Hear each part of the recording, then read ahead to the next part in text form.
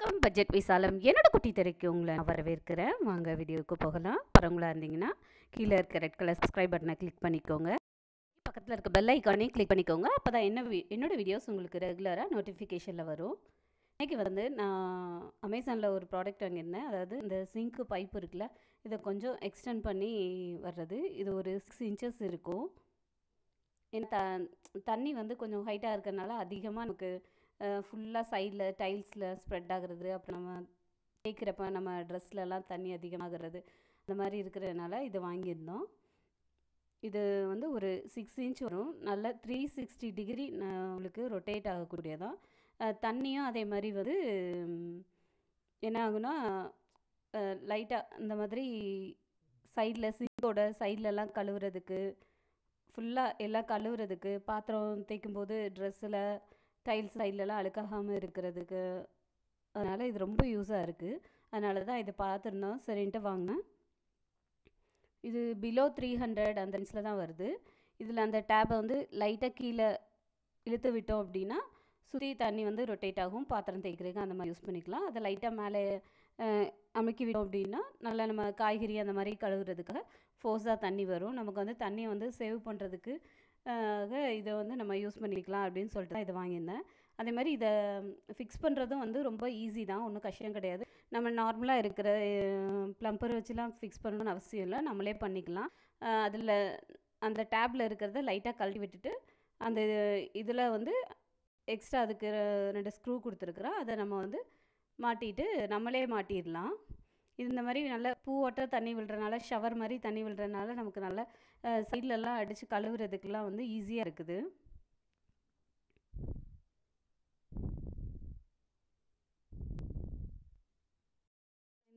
இந்த பேக்கில் தான் அது வந்து இந்த அந்த ப்ராடக்ட்டு இதில் தான் பேக் பண்ணி வந்துருச்சுது. உங்களுக்கு இது வேணும் அப்படின்னு விருப்பப்பட்டிங்கன்னா இதோட லிங்க் வந்து நான் உங்களுக்கு டிஸ்கிரிப்ஷன் பாக்ஸில் கொடுக்குறேன், செக் பண்ணிக்கோங்க. இதிலே எல்லா ப்ரொசீஜரும் உங்களுக்கு இருக்குது. மார்னிங் ரொட்டீன் என்னோடதில் என்ன பார்க்க போகிறோன்னா, காலையில் லஞ்சு பருப்பு எல்லாம் வச்சுருந்தேன். இது வந்து இடியாப்பத்துக்காக நைட்டு மாவு ஊற போட்டிருந்தேன். அது வந்து காலையில் அரைக்கிறேன். இது வந்து பச்சரிசியில் புழுங்கல் அரிசியில் தான் நார்மலாக மாவு வந்து நல்லா அரைச்சி எடுத்துக்கலாம். ஃபஸ்ட்டில் இது என்னோடய காலையில் மார்னிங் ரொட்டீனில் தான். பச்சரிசி மாவு வந்து காலி ஆயிடுச்சு, சரி ஓகே அப்படின்னு சொல்லிட்டு அரைச்சிக்கலாம் அப்படின்னு சொல்லிட்டு நைட்டு ஊற போட்டிருந்தேன். அதனால் இப்போ இதை வந்து அரைச்சி எடுத்துக்கிறேன். இப்போ கிரைண்டர்லேருந்து நம்ம ஸ்ட்ரெயிட்டாக பாத்திரத்துக்கு மாற்றி, இது வந்து கேரட் பொரியலுக்காக கேரட் வந்து துருவி வச்சுருக்கிறேன். வாங்க பொரியல் பண்ணலாம். கடாயில் ஆல்ரெடி எண்ணெய் விட்டேன். இப்போ இதோட கடுகு, அப்புறம் கொஞ்சம் கடலைப்பருப்பு சேர்த்துக்கலாம். இதை வந்து நம்ம கேரட் ரைஸாக வந்து வரவி கொடுக்கலாம் அப்படிங்கிறதுக்காக வச்சுருக்கிறேன். பொரியலாகவும் எடுத்துக்கலாம், அதனால் கடலைப்பருப்பும் சேர்த்துருக்கிறேன், கருவேப்பிலையும் சேர்த்துக்கிறேன். இப்போ இதோட கேரட்டையும் நம்ம சேர்த்துக்கலாம்.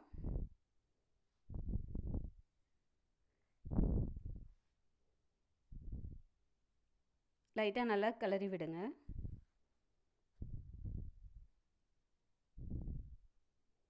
நமக்கு இந்த எண்ணெயில் அப்படி கிளறும் போதே ஆல்ரெடி அது வந்து நமக்கு நல்லா வெந்துடும், சுருண்டுரும்.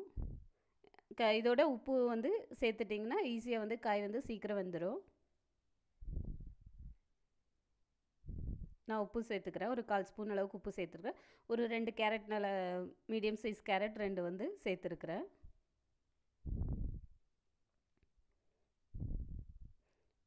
ஃபஸ்ட்டு கொஞ்சம் வதக்கிட்டு நீங்கள் மீடியம் ஃப்ளேம்லேயே வச்சுக்கோங்க. நமக்கு வந்து ஹை ஃப்ளேமில் வச்சோன்னா கொஞ்சம் இதாகிடும், சீக்கிரம் சுருங்கிடும்.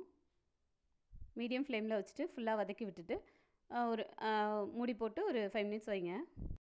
இப்போ இதோட வந்து மிளகாத்தூள் கொஞ்சோண்டு மஞ்சள் தூளும் சேர்த்துருக்குறேன். 1/4 ஸ்பூன் அளவுக்கு மிளகாத்தூள் சேர்த்துருக்குறேன். இப்போ ஒரு பிஞ்ச் போல் மஞ்சள் தூள் சேர்த்துருக்கேன். ஆல்ரெடி கேரட்டே வந்து நமக்கு சாதத்தில் கலரும்போது ஒரு மாதிரி கலராக தான் செய்யும், அதனால் மஞ்சள் பொடி வந்து லைட்டாக தான் சேர்த்துருக்குறேன். சேர்த்துட்டு கொஞ்சம் நல்லா கிளறி விட்டுருங்க.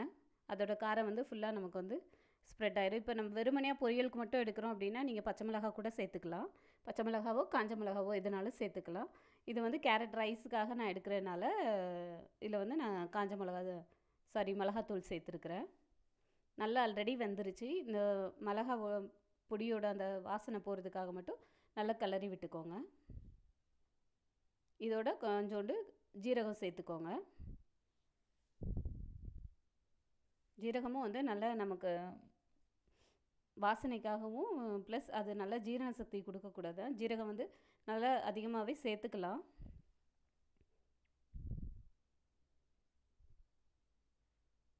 நல்லா ஃபுல்லாக அதோட பச்சை வாசனை போயிடுச்சு. கேரட் பொரியலோ சாதத்துக்கு ரெடி ஆகிடுச்சு கேரட்டு.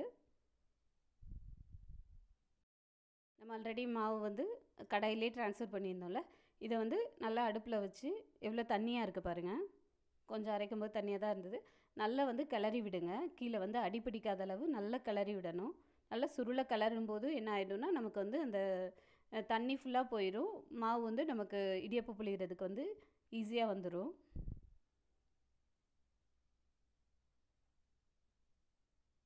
நான் பாருங்கள் கரண்டியில் எப்படி அந்த ஒட்டுதுன்னு. நல்லா சுருளை ஃபுல்லாக கிளறினீங்கன்னா உங்களுக்கு இந்த இடியப்பம் வந்து நல்லா சாஃப்டாகவும் இருக்கும். மாவு அரைக்காத பட்சத்தில், மாவு இல்லாத டைமில் இந்த மாதிரி கூட செஞ்சுக்கலாம். இதில் இடியப்பம், கொழுக்கட்டை எது வேணாலும் நம்ம செய்யலாம். முறுக்கு கூட இதில் செய்யலாம். நல்ல ஏன்னா நம்ம அதில் இருக்க தண்ணி ஃபுல்லாக போயிடும். நல்லா கிளறும்போது நல்லா அகலமான கடாயை வச்சுட்டு கிளறுங்க. பாருங்கள் மாவில் இருக்க தண்ணி ஃபுல்லாக போயிடுச்சு. எந்த அளவு நல்லா சுருண்டுட்டு பாருங்கள். இதை அந்த சூடோடு எடுத்திங்கன்னா கொஞ்சம் உங்களுக்கு ஈரம் இருக்கும். அந்த சூடு போயிடுச்சுன்னா நல்லா ஈரத்தன்மை இல்லாமல் உங்களுக்கு ஈஸியாக இருக்கும். இப்போ இதை வந்து நான் உலக்குக்கு இடியப்பம் நல்லா எவ்வளோ அழகாக புளிஞ்சிருக்கு பாருங்கள். இப்போ இதை வந்து வேக வச்சுக்கலாம். இட்லி பாத்திரத்துக்கு நான் ஆல்ரெடி மாற்றிட்டேன்.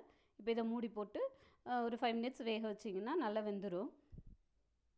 ஆவி வர்றது வரை வேக வைக்கணும். உங்களோட இட்லி பாத்திரத்தை பொறுத்து சீக்கிரம் ரெடி ஆகிறதா இருந்தால் சீக்கிரம் ரெடி ஆகிடும். நீங்கள் இட்லி குக்கர் யூஸ் பண்ணுறவங்களா இருந்தால் குக்கரில் கூட நீங்கள் வச்சுக்கலாம். மாவுலேயே கொஞ்சமாக நான் கொழுக்கட்டைக்காக எடுத்து வச்சுருக்கிறேன். கொஞ்சம் தேங்காய் பூ, வெல்லம் ஒரு 2 டேபிள் ஸ்பூன் அளவுக்கு நல்லா கொஞ்சம் வெல்லம் எடுத்துருக்கிறேன். தேங்காவும் எடுத்துருக்கிறேன்.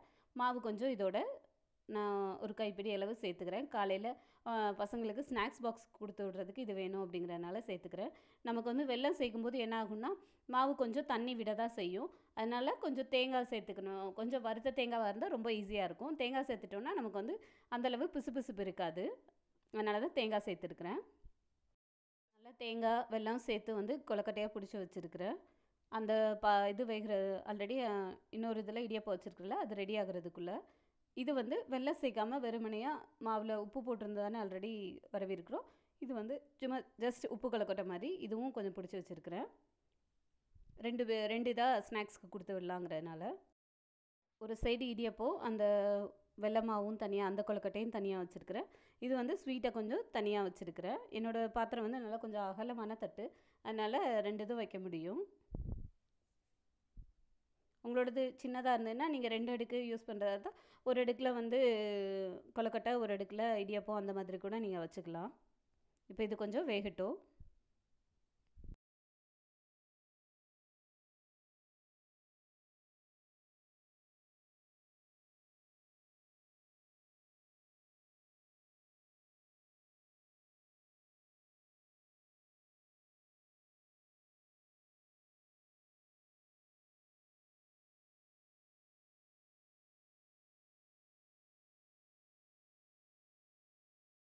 உங்களுக்கு இடியப்பம் கொழுக்கட்டைலாம் நல்லா வெந்துருச்சு பாருங்கள். இடியப்பம் வேகிற அதே டைம் தான் ஆகும்.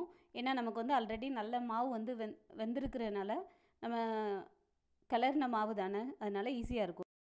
நம்ம ஆல்ரெடி அரைச்சி நல்லா சூடு பண்ணி கிளறி இருக்கிறதுனால மாவு வந்து உங்களுக்கு ஈஸியாக சீக்கிரம் வெந்துடும். கொழுக்கட்டையாகட்டும் இடியப்பமாகட்டும் ஈஸியாக வெந்துடும். நல்லா சாஃப்டாகவும் இருக்கும் உங்களுக்கு. இது புழுங்கல் அரிசியில் செய்கிறது, பச்சரிசி கிடையாது. இன்ஸ்டண்ட்டாக செய்யக்கூடியதான். ஏன்னா ஒரு 3 ஹவர்ஸ் முன்னாடி ஊற போட்டு வச்சுருந்தோம் அப்படின்னா ஈஸியாக நம்ம செய்யலாம். ஒன்றும் ஈஸியான வேலை தான், அவ்வளோ கஷ்டம் கிடையாது. நல்லா சாஃப்டாக இருக்கும் இந்த இடியப்பம் நீங்கள் சாப்பிட்றதுக்கு. இதோட சீனி அப்புறம் தேங்காய் பூ அந்த மாதிரி சாப்பிட்லாம். இல்லைன்னா நம்ம சொதி அந்த மாதிரி எடுத்துக்கலாம். இல்லை சட்னி பொட்டுக்கடலை போட்டு சட்னி வச்சு அந்த மாதிரி எடுக்கலாம். எது வேணாலும் இதுக்கு வந்து நீங்கள் இடியப்பத்துக்கு எடுத்துக்கலாம். ஒரே நேரத்தில் ஸ்நாக்ஸு டிஃபனும் சேர்ந்து இதில் வந்து முடிஞ்சிடும்.